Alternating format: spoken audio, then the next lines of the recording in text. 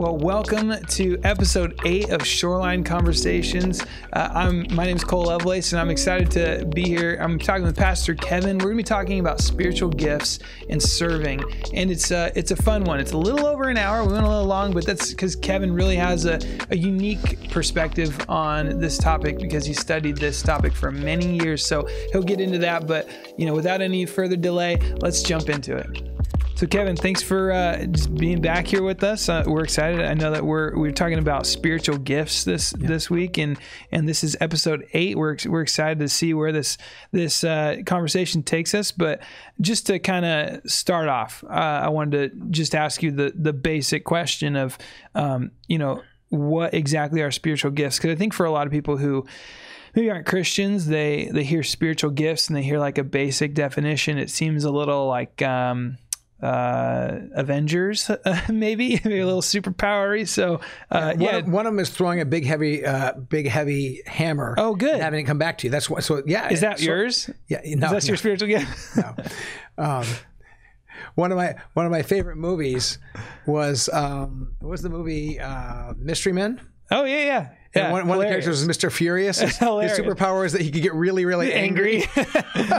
And so I would say that spiritual gifts are better than superpowers. Oh, good. Because everyone has them if you're a Christian.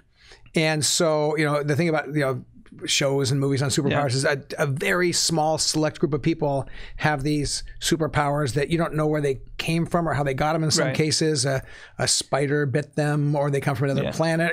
But gamma radiation. Gamma radiation. Thank you.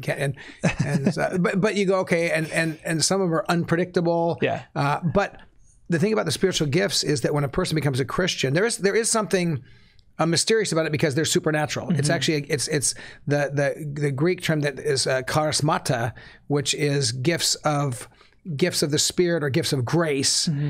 And so they're graced to us, and every believer gets one, sometimes more than one. Right. And I think they're more powerful or more functional than a lot of the superpowers that you see in movies because they change the world. They change people's hearts, people's lives.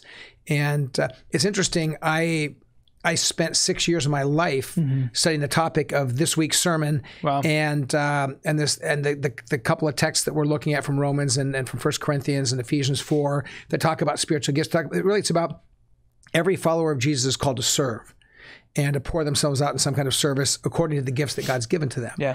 And so I spent 6 years on my doctoral program basically studying this one concept. How do you build a church around the gifts of God's people and not the charisma of a pastor? Yeah. How do you build a church around all of God's people doing their part, exercising their gifting, using their superpower, if you will? Yeah. But how do you,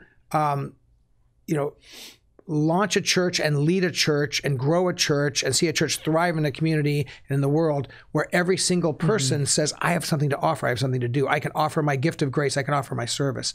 And my conclusion after 6 years, and the Bible, it was not a hard conclusion to come to because the Bible is clear about this, that a church, a body of believers is much healthier and better and more powerful if you have a church of 85 people. The average church in America is 75 to 85 people. If you have a church of 85 people where every person knows their gift, their superpower, their spirit-given ability, and uses it for God's glory, every single person, that church is going to be powerful. If you have a church with 85 people and none of them use their gifts, but they have a pastor who just tries to take care of them all and use gifts for them, that you're going to have an exhausted pastor and an ineffective church. Yeah. And so this is an important topic to me, and to preach it to the congregation, to talk about it with you, to share with people that, man, to know your gifting, to use your gifts, to serve in the name of Jesus. There's nothing more powerful and there's nothing more glorious in our own hearts and lives, because when you use a gift God's given, and when you serve faithfully and you feel the Spirit of God work through you and the world change, a life change, a person change, you go, man, this is the best. This is incredible. So I'm excited about this topic. Yeah. Cole. Yeah. It seems like it. Hey, here's a question that just kind of came to my head when you're talking. I'm wondering, because I think there's a difference in like a local church and like maybe you would call it like a small C church, and then like the global church, the Bride of Christ, the big C church. Is there something to be said about maybe how, like, I think I think every church is called to do, we used to talk about that with every church is called to grow believers in discipleship and worship and to reach the lost. Yeah. And so I think that there's spiritual gifts that lean to those different categories.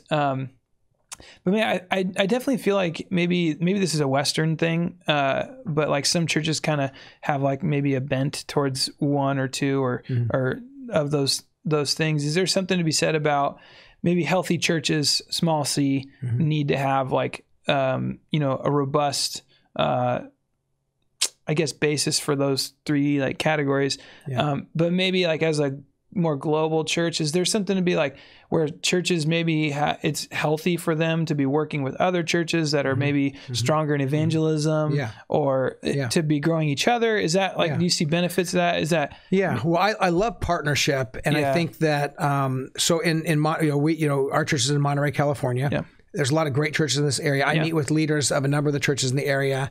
And I think anytime we can help other churches, anytime we can partner together, I think when you think about spiritual gifts and a local church, you really want to see the whole variety of different gifts being used. We don't get to choose what gifts we have. That's the work of the Holy Spirit. And there's some people who are like, man, I wish I had that gift. But it's like, well, no, this is who God's made you. This is how God's called you. So I think that I look at in our community here, there's times where we'll see different churches helping other churches because they have maybe a greater wealth of certain spiritual giftings. They have a church that has a real strong worship team and a real strong worship ministry and a sense of what's going on there. They can help other churches. I loved, Cole, when you led with the leaders of Monterey Church, and it was Monterey Church, Cypress Church, and Shoreline, right? Yes, yeah. Those three churches, all Monterey churches. For people that are listening that are not from the area here, those are three local churches right in the Monterey area. And we did this evening of worship. It was during as one. As one. Yeah. And you can find that on YouTube. Just put in as one /. No, but it's I probably I think there's been like 1,000 views, and I've done 800 of those. No, but likely. I put it just as in music in my office when I'm working, and but to see the worship leaders from those different churches, all three of those churches have great worship teams and great worship leaders, and you guys are friends and support each other. And so to see us gather, and that was during COVID when we did kind of an online worship experience, right? That was pretty early on in COVID. And in the COVID season, mid-COVID season. Kind of early mid-COVID season. But we probably... Is it too early to joke about COVID? I don't know. It's a sad thing. It's a terrible thing. But it feels natural. But it's like at this time. It's this time of life, right? But early, mid-COVID season. Finding joy in these things. Yeah, watching you guys come together and lead us in worship, and it went online, and people from all the churches were able to be part of it. And I think together then we can then offer that as a gift to other churches. And so, I think that there's the thing about the spiritual gifting is that it's meant to unify the church. And you're right, small C church, a local church, but bigger than that, the Church of Jesus Christ throughout a community, throughout a nation, throughout the world. And so when churches get the vision, when every believer understands, I'm not just a consumer of religious goods. I don't just come to a church and drop in, some pocket change or a few bucks or write a check or go online and give a big gift. I don't just kind of come and pay and consume the goods. I actually... I have something to give. I have something to offer. Every time I lead a new members class at our church, and I actually did one this last Sunday online. And every time I lead a new members class, I say, if you're looking to just come and hang out and receive and get stuff, I tell them, don't join the church. Just kind of hang out on the edges. But I say, if you join the church, you're saying, I'm part of this, man. I'm gonna invest my gifts and my ability to make the church a better place. And again, if a church of 75 or 750 or 7,500 is filled with people who say, I will use my gifts, I will serve in the name of Jesus, that will be a strong, healthy church. Yeah. And I'm hearing too, just in your description of that there's a big difference between spiritual gifting and honing your spiritual gifts versus like spiritual disciplines, except maybe evangelism, right? But here's how I would describe it like this. Spiritual disciplines are the things that make us mature as a Christian. And the spiritual disciplines are like a recipe. You need all of them. If you got a chocolate chip cookie recipe and you don't put chocolate chips in it, you got a problem. You got not a chocolate chip cookie. Exactly. if you forget the sugar, you got a problem. You really got a problem. Because you need the sugar in the chocolate chip and the sugar in the sugar. But you say, okay, so to make that cookie, you need a recipe, and you put every ingredient in there. The disciplines are all the different ingredients those are all, we all pray, we read the scriptures, we have times of quiet, we have community. There's certain things that are just part of being a Christian. But the spiritual gifts are more like a menu. But the difference with that menu is we don't get to pick what somebody else says, okay, he'll have that and he'll have that, or she'll have that and she'll have that. But you don't get everything on the menu, you get certain things. Right. So the giftings are select, but you put them all, but in the church you have everything on the menu. So one of them is something that the disciplines are we should be growing all of those in our lives over time. But the gifting, somebody may have a gifting of service or a gifting of compassion, and that may be their primary gift for their whole life. Right. And they hone it, they develop it, and they use it, and God's glorified through that. I've actually found that most people have two, kind of like one or two primary gifts, and maybe a secondary gift. And a lot of times those gifts work together, but that's up to God and how God makes us and wires us and calls us. Yeah. And the reason I'd say, except maybe evangelism, is because we're every Christian's given the Great Commission. Yeah. But I do acknowledge that, the gift of evangelism is a different, category. I mean, I believe that that's yours. My primary gift is evangelism, and then along with that is teaching. Yeah. My secondary gift is leadership. I like leading, but my real passion is evangelism and teaching. And so, so that's. Say what you said before. I was just thinking with evangelism, because it's the Great Commission. Oh, you were talking about that everyone. Well, but I would say something that in a number of the gifts, there are things that every Christian does, but some people do it at a greater measure. Right. Right. So evangelism. Every Christian is called. Peter says every Christian should be ready to give an account for the hope that's in them. Yeah. That's the hope of Jesus. He says, do it with gentleness and respect. That's 1 Peter 3:15 says. Always be prepared to give an account for the hope that's in you. So every Christian should be able to talk about their faith. Jesus says in the Sermon on the Mount, every Christian is called to be salt and light. We shine the light of Jesus. Yeah. We live a life that makes people thirst for the living water of Jesus. So every Christian is to be a witness, is to shine the light of Jesus. But about 3 to 4% of Christians have the gifting of an evangelist and the calling of an evangelist. I happen to be one of those people.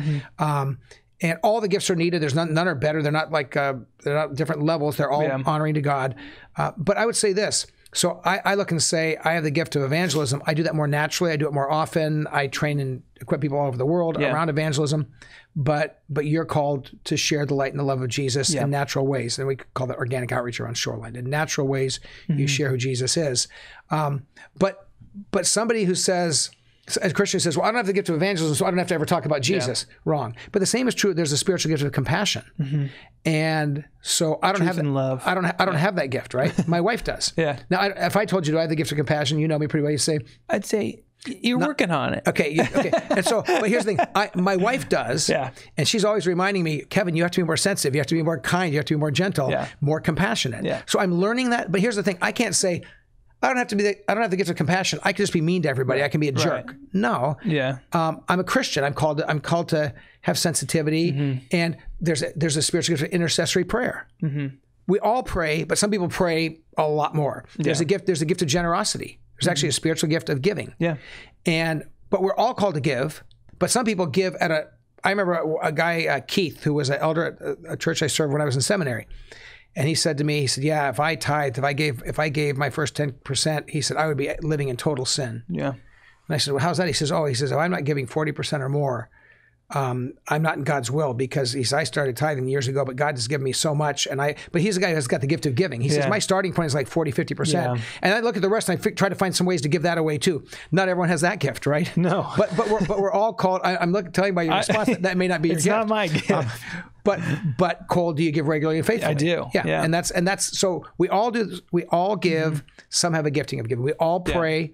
Some have a gifting of intercession. We all share the love of Jesus in natural ways. Some are called as evangelists. And so that's some of the gifts are what it means to be a Christian, but at an elevated level, who people have that gifting live it out in a different way. Yeah, you got into my next question that I'm interested in is, I feel like it seems like there's a little bit of discussion, like when you Google, and this is why I'm asking this, because like you Google, list of spiritual gifts from the Bible. Yeah. And you'll get, what your answers you'll get is, what are the 7 spiritual gifts? Mm-hmm. What are the 12 spiritual gifts? What are the 23 spiritual gifts? And do I hear 27, 28, 29? Right, yeah. So I think it's fair to ask the question, like, what are the spiritual gifts? Yeah. And what does the Bible have to say about that? Yeah. Yeah. So for those listening that want to dig in, if you're not driving your car, if you can write this down, and I know a lot of our podcast listeners will be driving somewhere, but you can come back and pick this up and get these. But if you write down these 4 Bible chapters, 1 Peter 4, mm-hmm. Ephesians 4, 1 Corinthians 12, and Romans 12. 1 Peter 4, Ephesians 4, 1 Corinthians 12, Romans 12. And we're in Romans 12 in this sermon. That's what took us there. Those 4 chapters are the biggest and most detailed chapters on the spiritual gifts. Okay. And then surrounding the teaching is, use the gifts in love, use them as a body of Christ. God's bound us together. There's a lot of, kind of how to guide the gifts and use them and unleash them. And you get into 1 Corinthians and it even says, be careful with certain gifts that you don't use them for self-glorification, mm-hmm. that you don't use them in a kind of a wild way that'll freak people out. And because there's some of the gifts are a little bit more edgy and out there. But they're saying, but they're not meant to, if somebody walks in to go, man, you're freaking me out here. They're meant to draw people in and to unify the body of Christ and to impact the world with the love of Jesus. And so, in answer to the question, how many spiritual gifts are there? I would say this: read Ephesians 4, 1 Peter 4, Romans 12, 1 Corinthians 12. Look at those lists and write mm-hmm. them out. And then I think I think it's safe to say those aren't the only gifts. Those are the biggest lists. And I think that I love using spiritual gifts tools, and there's tools you can use to kind of assess gifts and help people learn what their gifts are and how to develop them and grow them. I think that's great. But I'm also very careful not to say these are the only gifts. And also there's some people who will say certain gifts were valid and in effect and being used at a certain time in history. Right. And then when the Bible was completed, and the formal term is canonized, but when the Bible, when the canon of the Bible was closed, there are 66 books. We said this is the Word of God through a whole historical process. That'd be another podcast sometime. But once the Bible was canonized, some people said, well, now we don't need certain gifts anymore, and they've ceased. Mm-hmm. Those people are called cessationalists. Yeah. And those certain gifts have ceased.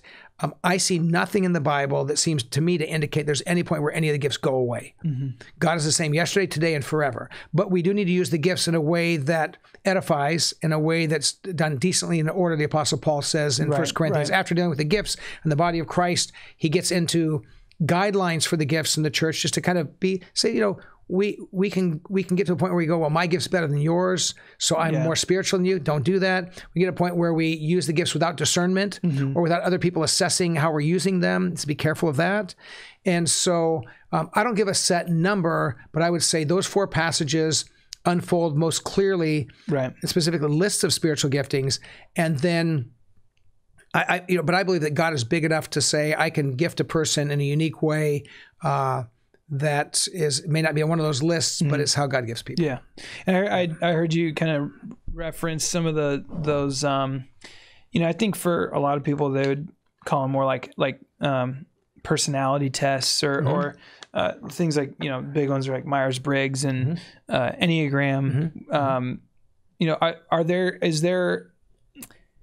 Is there benefit to like using those together with the spiritual gifts assessment? Is that is it maybe distracting? Is it, I don't know, is that something that like you've done or do you encourage people to do? Yeah. Is there a benefit? A brief answer would be no. I don't think, because here's the thing. If we try to pair up a personality type and a spiritual gift, then I actually think that almost any personality type can have almost any of the spiritual gifts, but it'll manifest itself differently. Yeah. So you may have a person, so like one of the spiritual gifts is the gift of teaching. Mm-hmm. And if you have people teaching children or youth or adults or preaching, hopefully they have a spiritual gifting of teaching because that's going to give them, you still can develop the gifts and sharpen them over time, but having the gift obviously gives you this Holy Spirit filling and, a unique ability that gives you a leg up, right?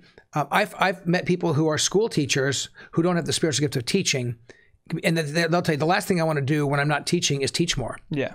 They don't want to be, teaching kids in the church or adults in the church. They love to teach, but it's not a spiritual calling for the church. It's something they use in their professional life. Yeah. That's okay.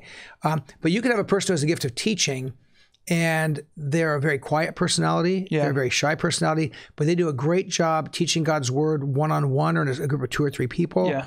And their temperament is very reserved, and they're not really outgoing, but they're in their calmness and their gentleness and their wisdom and their teaching gift. They can teach people. You have somebody else who's very charismatic in the sense of energetic and engaging, and they're extroverted, and they've got a gift to teach students, high school students, and they can keep the attention of junior high kids and senior high kids and teach in a dynamic way. And they volunteer in the church, and you go, well, now their personality is really outgoing and extroverted. This was more quiet and reserved. Well, teaching, the teaching gift can be used across that spectrum. And so I think it's great to do. I think personality assessments are wonderful. I think those are very valuable. I think that there may be ways that our personality can inform our gifting, but by and large, I think that the better route for a Christian is to discover what your gifting is and then say, how does that unique gifting work itself out in line with how God's made me uniquely in my own wiring. Yeah. So how does that manifest? And we have, like an actual written, spiritual gifts assessment here at Shoreline, but taking the time to assess that and look within yourself, what are the benefits of that? And I'm wondering, what are the benefits of that? Not only in the way that we're serving in the church, because I hear that a lot, that those are very connected, your gifting and then the way that you serve the church, but also how does, as a Christian, knowing your spiritual gift, and I think also being intentional about honing your spiritual gift, how does that benefit you in even just your day-to-day life? Yeah.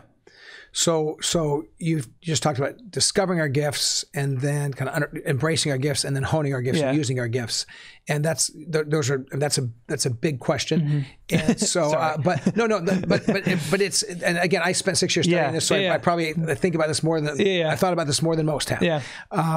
But so initially you started by saying there's assessment tools. Right. So we have an assessment tool we use here at Shoreline, and we like people to help people kind of discover what their gifting is. And so it's usually about, it's a series of questions, and there's a number of questions around each of the gifts. And the questions tend to be, one is, have I experienced these kinds of things? So, I've spent a lot of time, extending compassion and care to others. And then there's a question on, do people tell you that you are compassionate and you move towards the needs of others? And then there's an aspirational question like, do you desire to help people in times of need? Or if they score high on this, well, then you have a gift of caring, a gift of compassion, certain gifts. So the questions are designed to help people identify their gifting.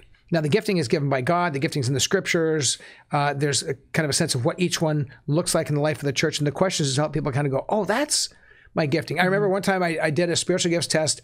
I'm going back now 30 years to the first church I served when I was I started in this church when I was in college and seminary and 3 years out of seminary. So this is a couple years ago. And this one woman in the church, Twyla Wagner, and she was a neonatal nurse and had offered to help with we had our firstborn child when we were there, and our second son was born. We were part of that church. And when a neonatal nurse says, "I'll take care of your kid," we're like, we can go have a date. We can have a date. We know everything's gonna be fine. But she came to this class on spiritual gifts, and she was going to take the spiritual gifts test. And she said, I've been a Christian almost my whole life since I was a little girl, but I'm pretty sure I don't have any gifts. I just like to help people and serve Jesus. And she meant it, because she did. And so I looked at her and I thought, you're going to score out the roof on compassion. Yeah. And there was a couple of areas, and also she was an incredible prayer. She was like a prayer warrior. So I thought intercessory prayer, compassion, she's going to be like, bing, out the roof, right? Yeah. So, but when she did the test and then got the results back, and I think it was scored like from 1 to 15, and in like 3 different areas, she was like a 14 or 15. She's like, I didn't know, but she was like surprised. But what it did is it allowed her to give a name to something that was already real, and it allowed her to recognize, God has been using me and using this gift for it. For her, it was so much a part of her; it just felt natural. Yeah.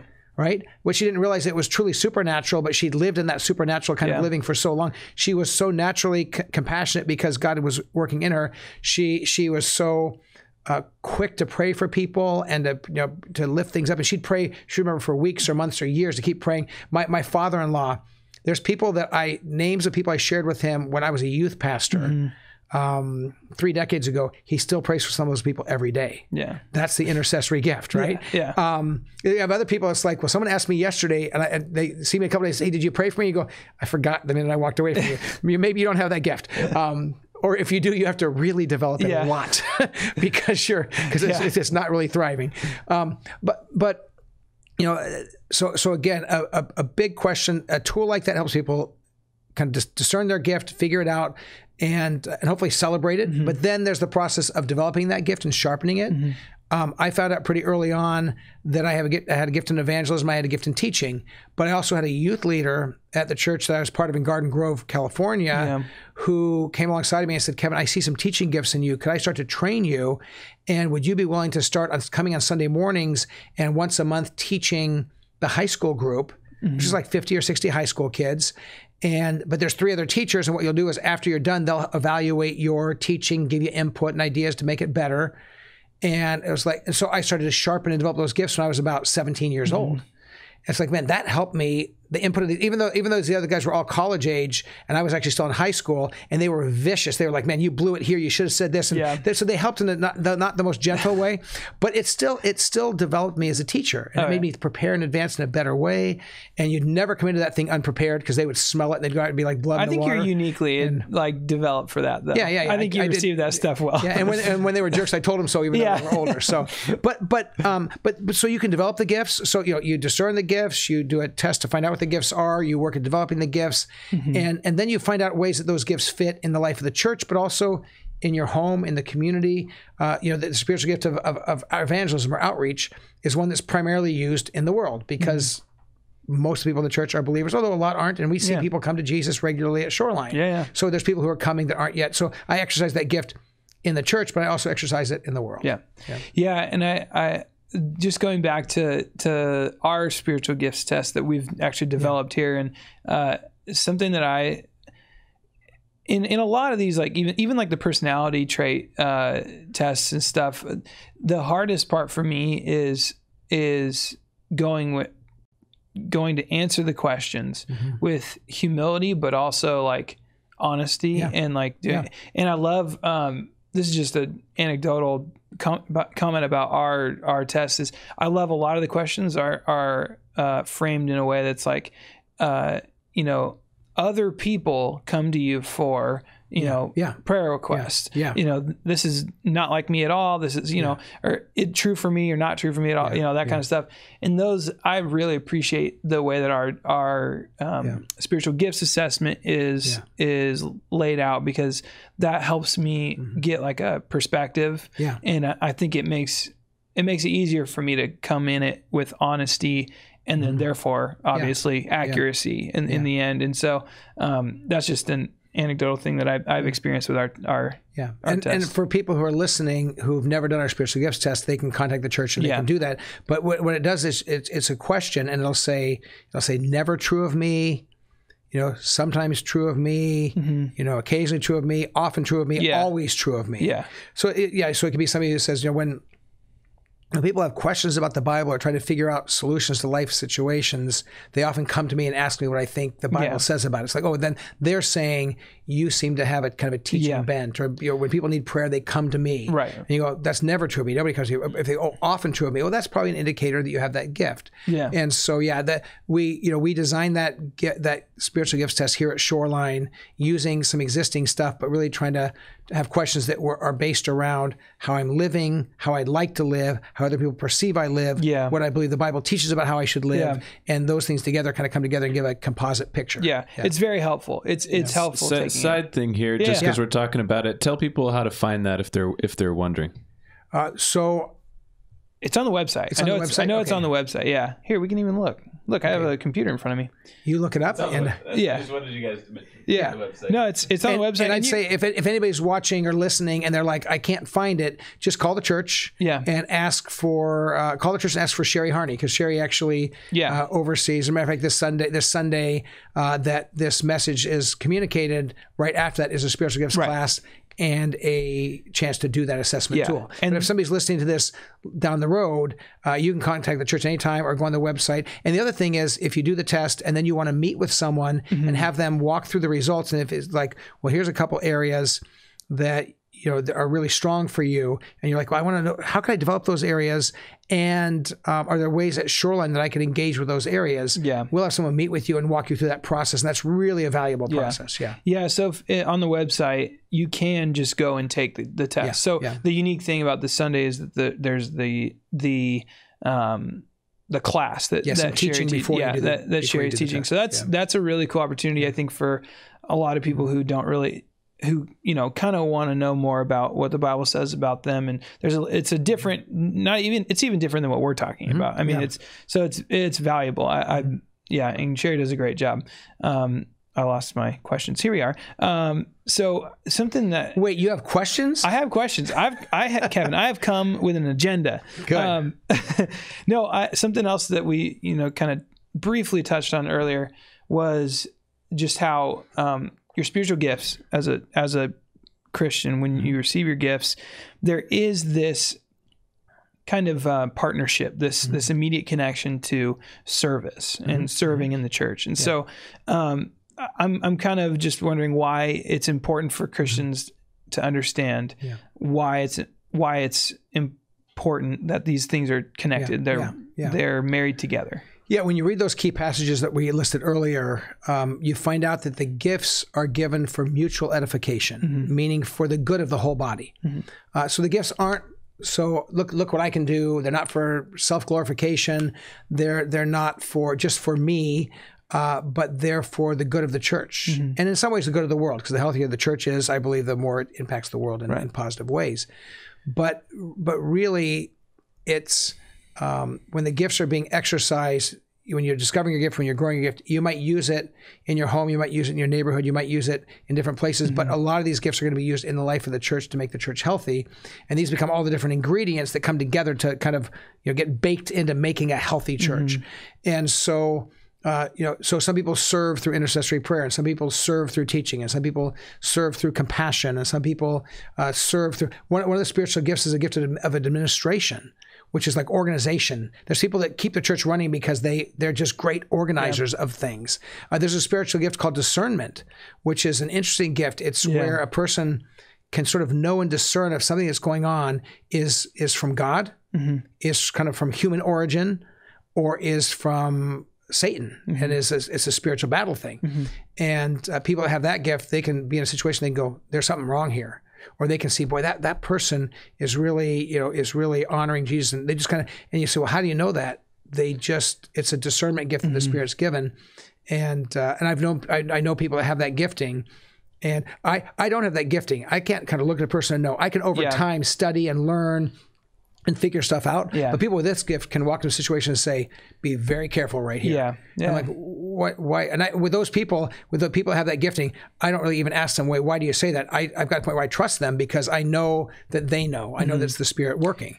And so that they bring a real value. But in the church, as a pastor, having a few people around me who have discernment gifts is really valuable. It's huge for me in music. I mean, when we have a platform, and I talk about that as much as I can with my team and my staff team, but also our volunteer teams. Like probably a huge portion of my job is what I call protecting the platform and making sure that we are that we have healthy believers that are on this platform, and that they know what we're singing, they know that what we're preaching from this platform, and they come with the right heart, and it's very easy to see how people can be naturally talented and capable, and so it's for me, that's a very valuable tool to have around me with other team members and developing that in myself. But it's a huge tool, and I think it's a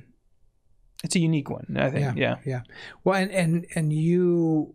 What you do is the worship leading is very important, but you're right. Even before that, if someone comes into the church and their motives are self-glorification, I want to be on the stage so I can show off. I want to show people what a great singer I am. There's places for that in a concert hall. There's places for that in different places. But in the church, the focal point is supposed to be Jesus, right? And if somebody says, I want the focal point to be me, and sometimes you can't tell that overtly, but if you have somebody with discernment, they're going to go, boy, be very careful. This person's motives are not the right motives. They don't align with what God wants for our church. And those kind of people bring a great wisdom. Yeah. It's very valuable in looking at ministry and people wanting to serve. It's a very valuable. So something that you made me think of was I think again that I don't think that's unique to the Western world, but there is this, individualistic culture that we live in. And so Can Christians really, function like a healthy body, like we've been talking about the body of Christ, with that kind of mentality constantly bombarding the church and bombarding us as just as people living in the world, That's a great question, and it's hard. I think the more individualistic a culture is, and the longer we've lived in that and breathed the air of it, the more challenging it is to really be bound to other people.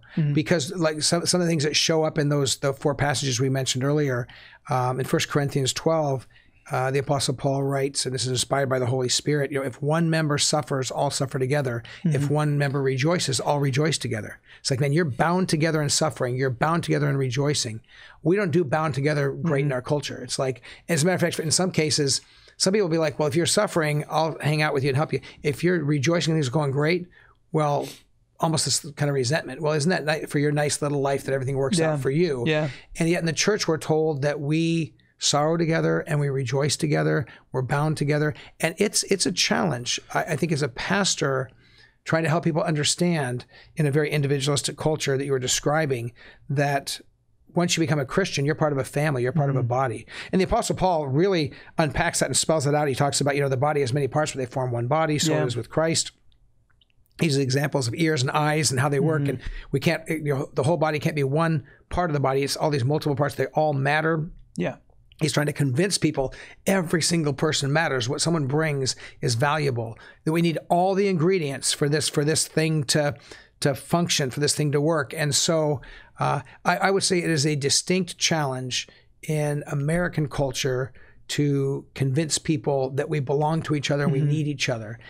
When a lot of their life they've been taught and still are getting the flood of information that says it's more about you, it's about you, protect you and your immediate circle of people. But this idea that I become part of this church and wait, all these people are part of my family and they belong to me. But that's a challenge. And I think for many people, they push away from that. They try to, and some people are just like, that's not part of the Christian life that I'm going to buy into. Yeah, it's interesting. It makes me think about kind of like, again, the big C church, the global church, and I get this thing in my heart and where I'm just feeling like, man, it's such a challenging thing for thinking about denominations and different belief structures around certain things. I think there's a discussion about like the pillars of faith and really what makes a Christian faith a Christian faith, but different beliefs that we maybe agree on, or just topics of theology that we maybe disagree on with other churches. Is there really room for us to be working together to fit into one body with so much disagreement?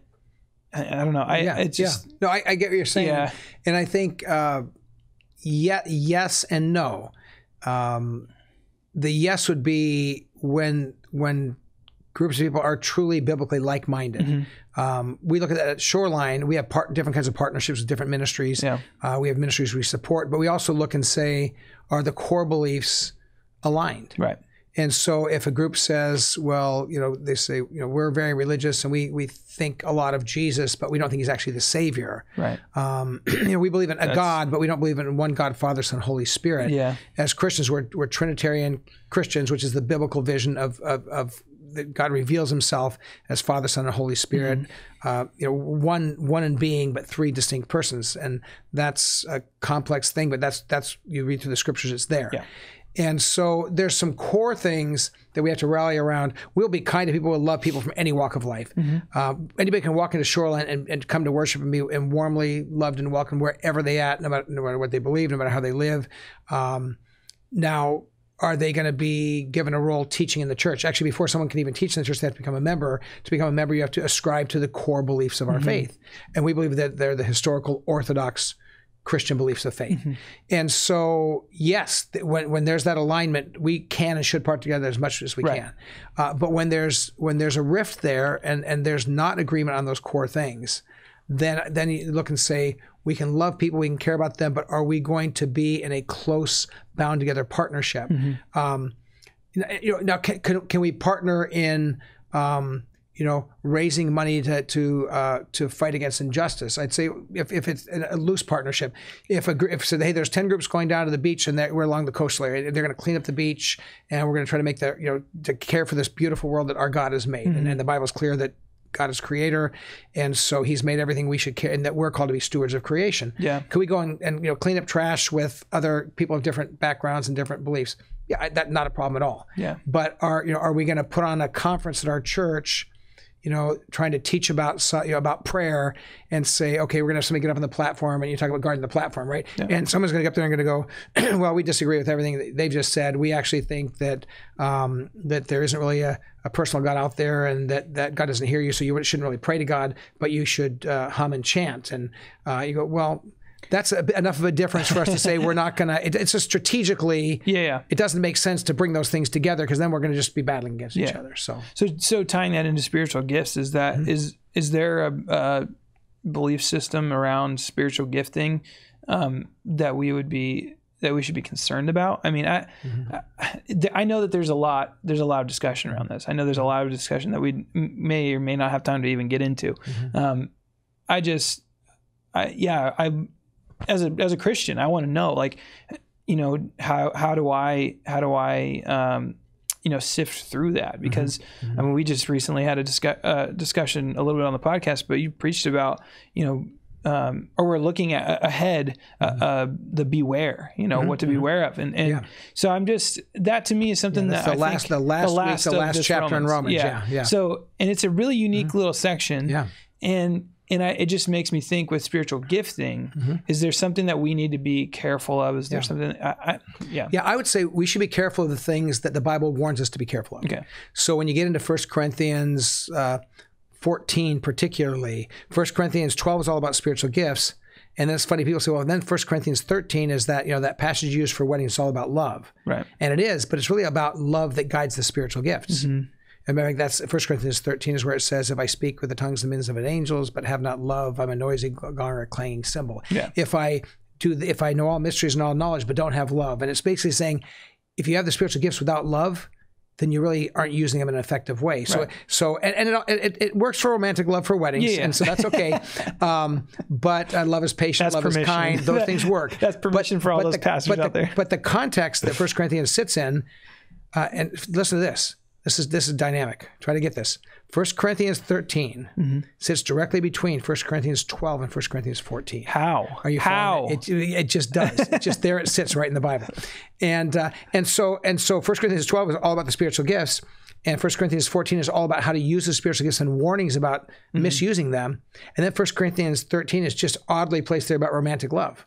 No, it's about love and the spiritual gifts. But you can have a secondary use of that about how this kind of love that we live out as Christians is patient, it is kind, it doesn't envy. So that works. Yeah.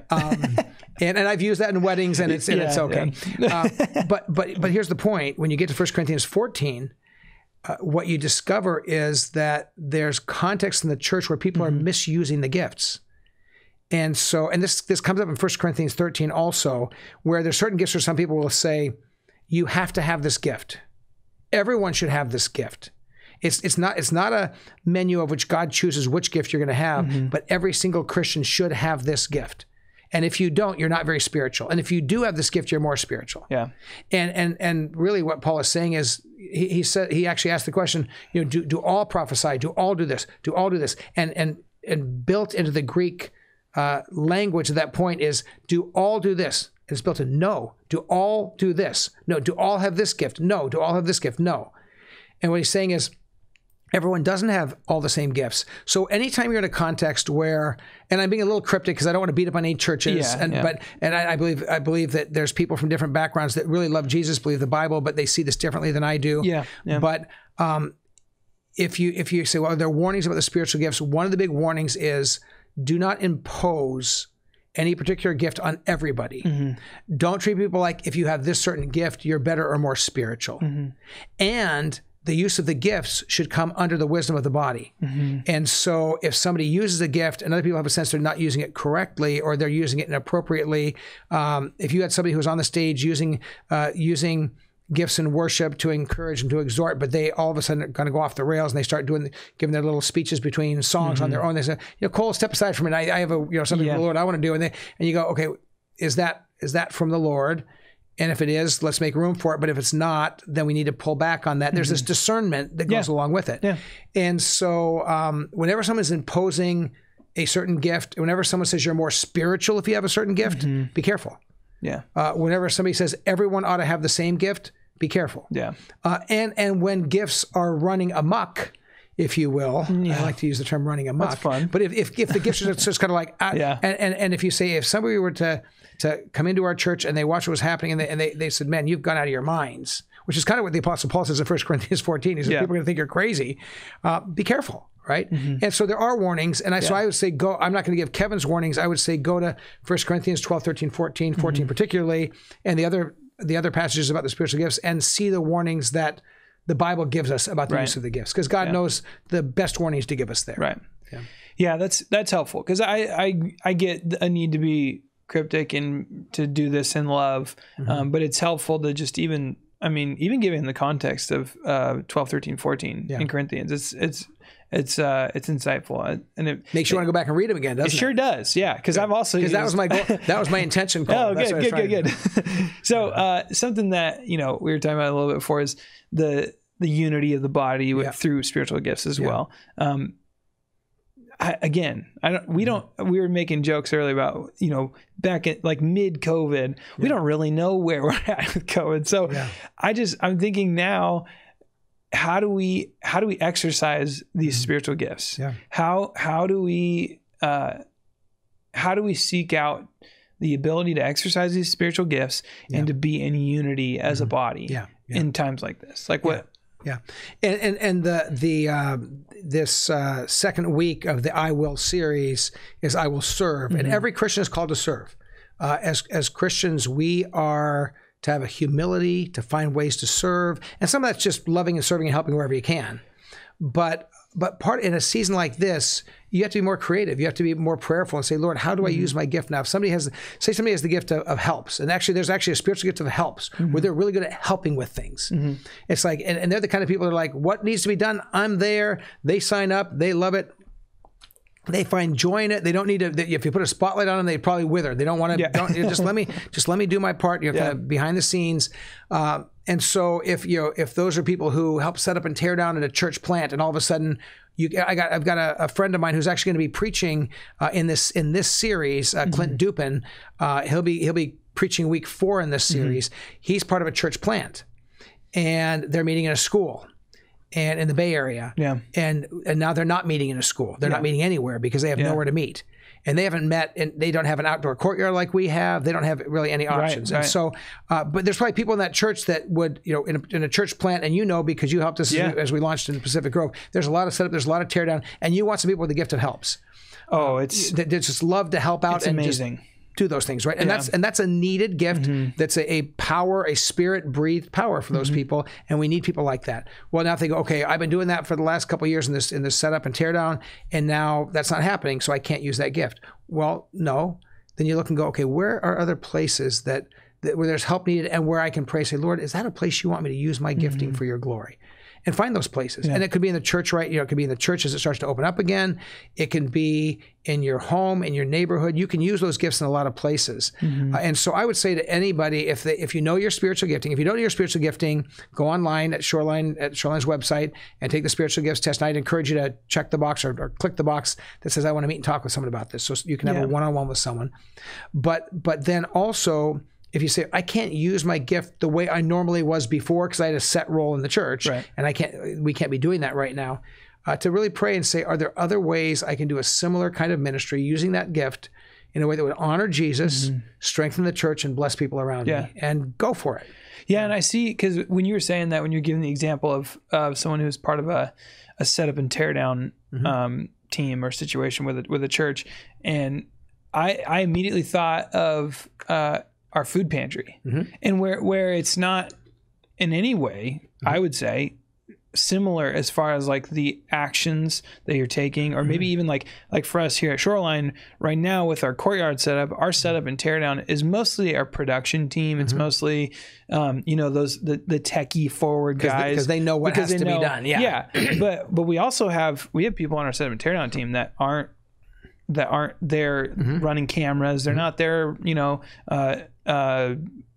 plugging in speakers, that kind of thing. Putting in squares for chairs to go on. But I think about those kind of people, man, like they could be helping organize like the food pantry. Yeah. They could, they're really like, how can I help?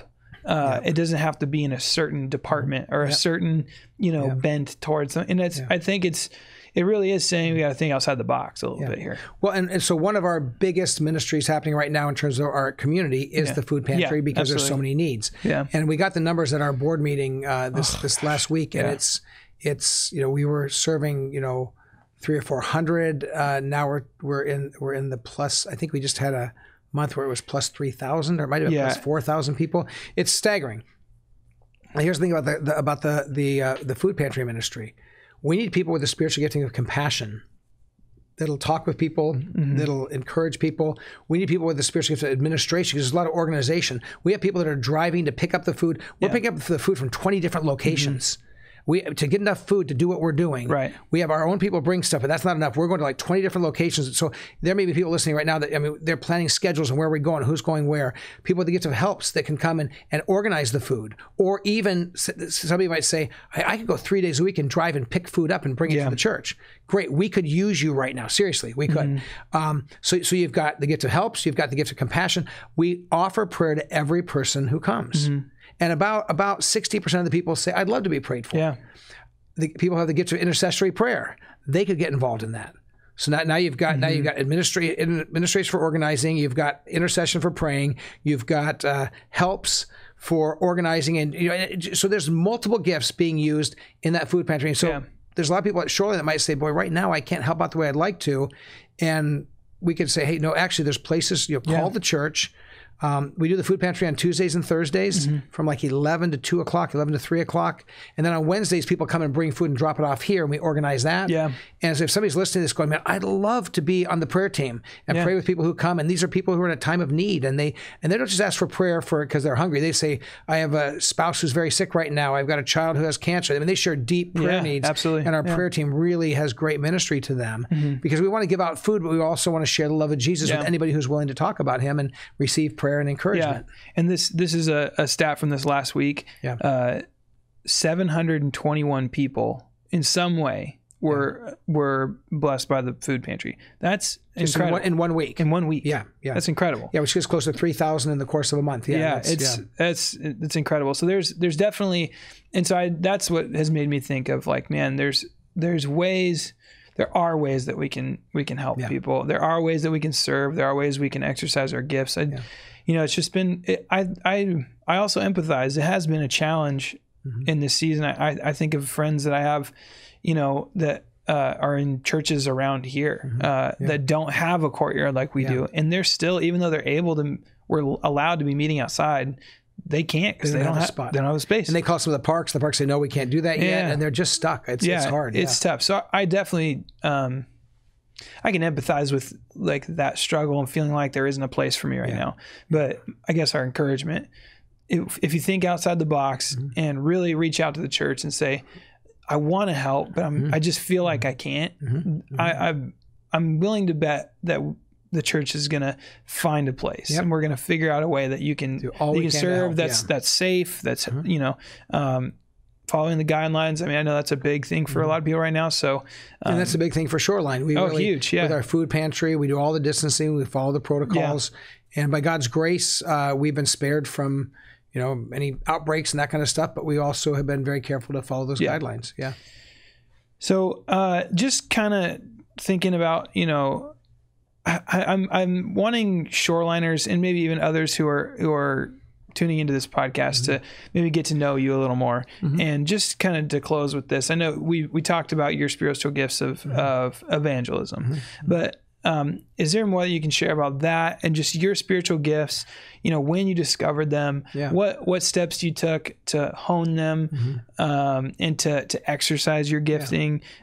Because I think that people knowing your story and knowing how you came to understand your gifting and then how to use your gifting in such a powerful way, I think that's encouraging. I think it gets people thinking about what's my next step, especially people who are taking this test, and just now finding out like, oh, that's my spiritual gift, and to maybe help them think critically about what's my next step. Yeah.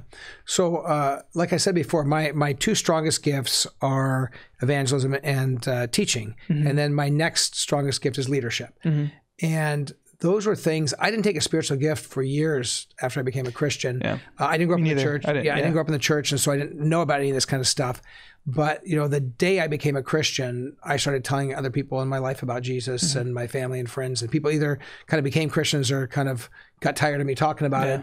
And I've written books called Organic Outreach. I wasn't very organic. I was just like, in your face, you really need to, this Jesus is great. You should accept him too right now. Do you want to? And it's like, what's your favorite brand of megaphone? Exactly. No, I didn't have a megaphone, but I got a big mouth. And so I didn't really need one. And so I started sharing my faith early on.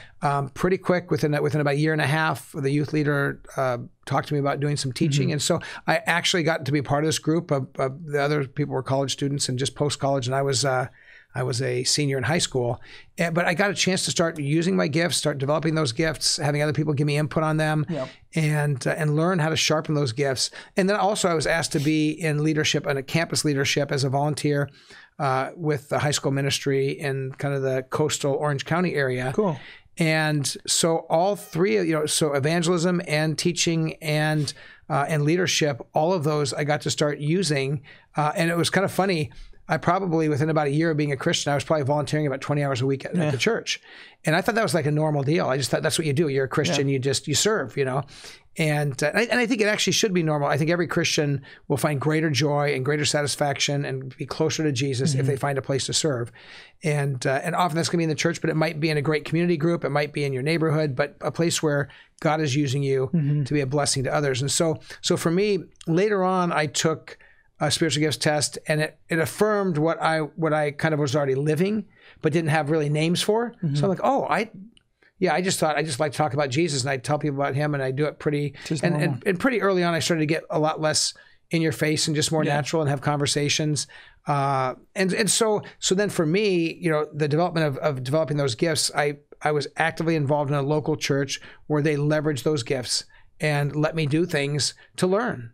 And I had a lot of bumps along the way, and a lot of times where I'd be using my gifts. And I had one point where I got fired from a volunteer position. I got sat down by a guy named Larry, who had this big. He was a very pale redheaded guy with a giant afro, but this was sweet. It was the time, And I mean, and I remember sitting there by the Good Shepherd statue at this church that I went to in Garden Grove, and the wind was kind of blowing, and his afro was like slowly moving in the wind. Wow, and that was the Holy Spirit moving around. Exactly, And it was like Larry asked me to meet one-on-one. This is gonna be incredible. He's gonna like thank me for all my, because I'm volunteering like 20 hours a week. He's gonna thank me for my great volunteer work, or he's gonna give me like a challenge to some new ministry, and I want to serve the Lord. And he sits down and he says, "You're fired." And he basically says, "Hey, you're arrogant, you're prideful, your attitude's wrong." You talk about, attitude, the heart, right? He says, "Your heart's wrong."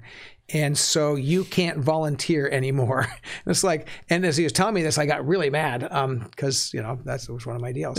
And I started thinking, you're the most arrogant guy I know. If you want to talk about arrogant, you should look at yourself. I didn't say it, but I started thinking. Look at your afro. Exactly. Think about you. And I wanted to say, what about you? And I felt like the Holy Spirit just said, keep your mouth closed.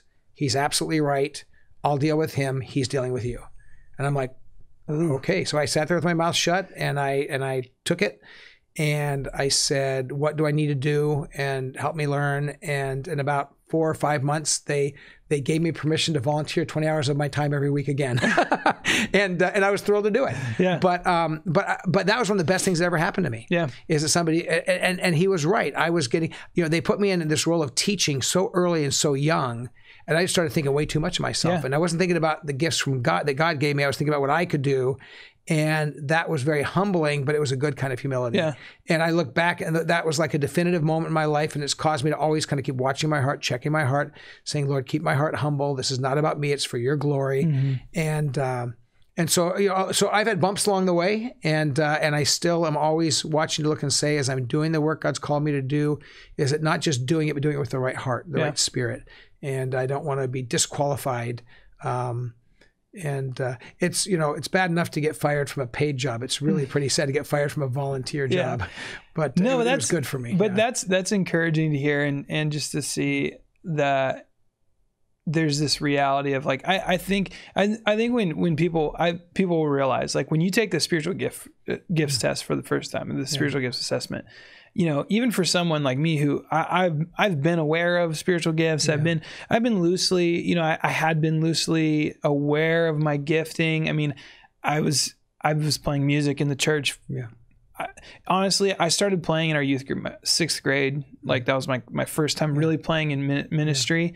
And about 2/3 of the way through that year, I actually gave my life to Christ. So I was doing, ministry before I was like in it. went to a Lutheran school, and but that was a year that really challenged me. But I think it's encouraging to hear that, like, because you hear your spiritual gifts and you take that assessment and you find out your gifting, and you get those, like you've been saying, you get those words that kind of help you define, like, really, oh, that's what it is. That's what that feeling is, that pull towards this. It's, you actually have context for it, and it does feel like it's very empowering. It's invigorating. It's empowering. So it's a wonderful thing.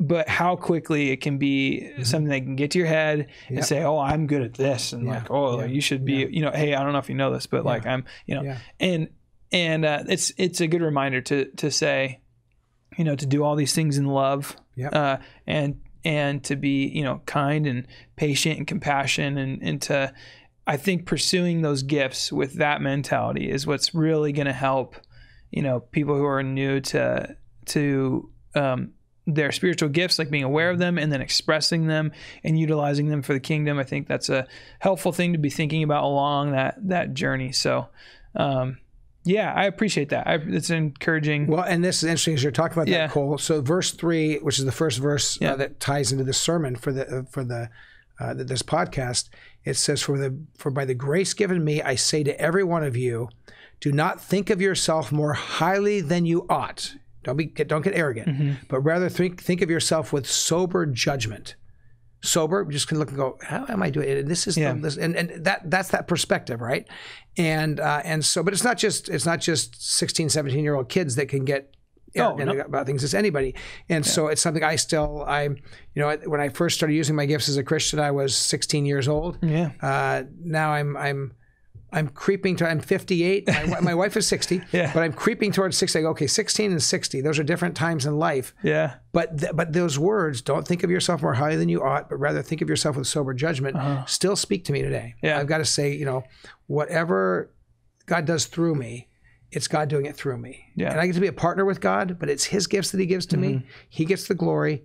It's his spirit working in and through me, and I get the joy of being part of the experience. And the benefit of that scripture for people who are just getting into, what it means to express yourself in your spiritual gifting. Man, it's such a great thing to hear and to be warned of, knowing that it's always been a thing that people have dealt with, and there's a reason it was written in the Bible, and to before it becomes an issue, because it doesn't always, obviously, but man, to be able to hear that as your first, I mean, I definitely struggled with that. There was definitely a lack of humility in I didn't want to bring it up. Yeah, I know. Yeah. but that's been a real challenge for me, especially, now that I'm on a different platform than I was in sixth grade at a small Lutheran church. It's a different world. So it's always been a great reminder. That's a perspective we need through our whole lives. Whether we're volunteering, whether we're on staff, whether we're to keep that right perspective. In your family. I've been, as a freshly married man, that's a common thing I have to remember and remind myself to be humble and patient and loving and So, hey, I appreciate this, Kevin. This has been exciting. I think this might be one of our longest podcasts. I don't know. Maybe the best one ever. No. Yes. No, but I really appreciate sitting down. And I think obviously you have a lot to say about this subject because of the way that you've studied this in the past in your educational pursuits. But I really appreciate it. This is kind of shed a lot of light on this topic of spiritual gifting, but also, how we can, really look at ourselves through this process of knowing our spiritual gifts and then developing them to edify the church. And it's been helpful. So thank you so much. And I look forward to more conversations. Looking forward to it, man. And enjoy your conversation next week with Keith. Yeah. And the next week with our guest pastor, Clint Dupin. Yeah. So for the people listening, get to hear a couple of new voices, and then I'll be back to do the last 2 podcasts. Super excited for it. Thanks, Kevin. You betcha. Whether you're watching this podcast on the YouTube channel or listening on your podcast app, make sure to subscribe to hear our weekly episodes. Thanks for listening, and we'll see you next week with another one.